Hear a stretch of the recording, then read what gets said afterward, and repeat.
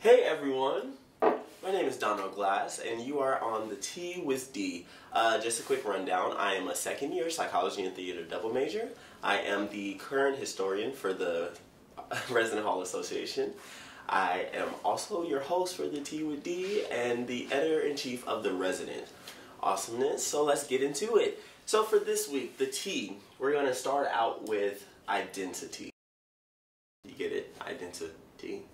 Awesomeness. So, as you guys know, sexuality and gender is something that people know about but don't really know about. So, most people will know about gay, straight, bisexual, or they'll know about male, female, transgender. But did you know that psychology has found that these are not the only labels? Labels are actually on a continuum. So, one minute you can like a male, and the next minute you can like a male and like a female. It's just on a continuum at all times. You don't always have to condemn yourself to one label.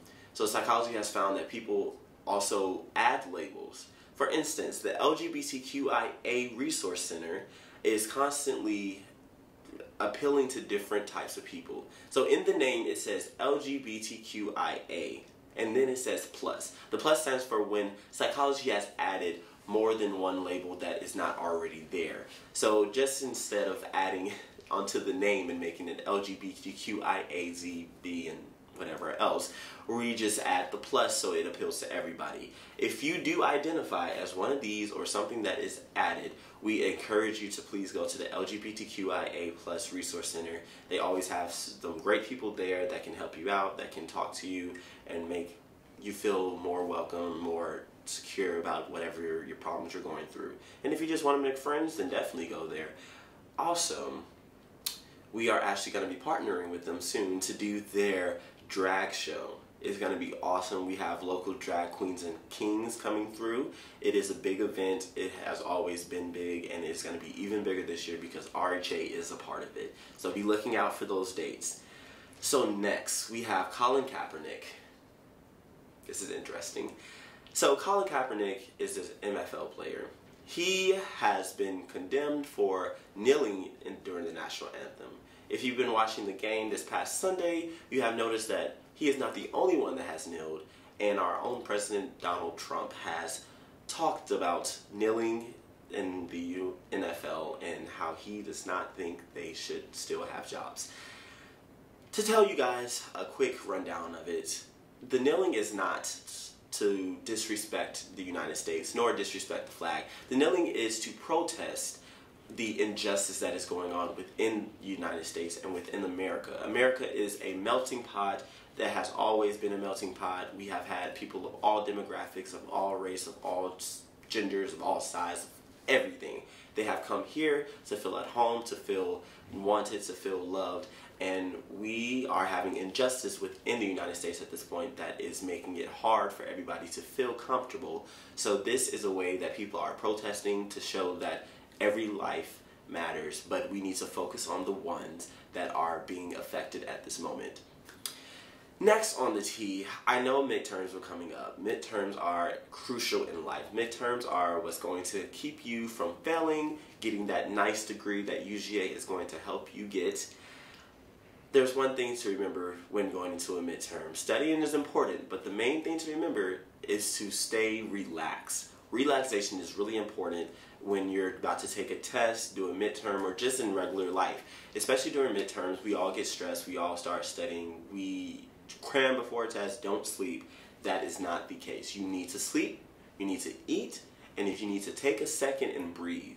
I know myself personally, I do so many things within this university that sometimes I have to tell my advisors, I need a break. I need to take this day off. I can't come to practice. I need to rest. I need to sleep. For a guy who works from 2 a.m. to 5 a.m. every single day, I need to take a break. And when I have that 9 a.m. class and I don't go, I feel bad. So taking a break, taking some sleep, taking a time just to breathe is also going to work wonders when you're taking a test or just anything that you do in life.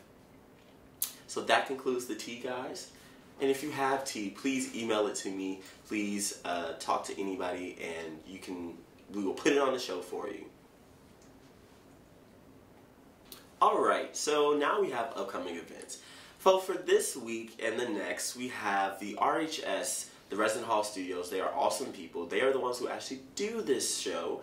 They have an interest meeting and general body meetings on Thursday at 6:30 p.m. in Creswell TV Lounge. If you want to write, produce, just be involved, just watch, you can always show up. You do not have to have any interest. They are always welcome to invite anybody in, and they have food. Everybody loves food, especially Chick-fil-A. So, they also have a premiere coming up this week sometime. So just be looking out for those dates. You would be able to watch it on the 12.1 channel, and I'll blog about it on The Resident so everybody knows. It's going to be awesome. Stay tuned for that. Next, we have Rocky Horror Picture Show. Yours truly is the star of the show. I play Dr. Frankenfurter. That is going to be October 19th through the 23rd. It is going to be in Tate Theater. If you do not like nudity, sex, or anything that is against your nature, do not come. This is a show of provocative everything. It's just wrong. Everything's wrong. But you should come see it. It's really fun. Just have an open mind. It's always fun. Next, we have Nightmare on the Green. That is an event put on by RHA, which is going to be next Thursday. It is going to be awesome. You guys are going to come and see a movie. The movie is a secret, so we can't tell you, but it's going to be so much fun. You'll have popcorn, you'll have candy. You also will have the health center inside that will have tablings and different items going on in case you don't like scary movies, but I advise you guys to come out. I also advise you guys to dress up. Okay, I'll be dressed up in some type of something, you know, but I want you guys to dress up. I want you guys to do something. Just show your support. Just show up. It's free. Free, free, free. Free is always fun.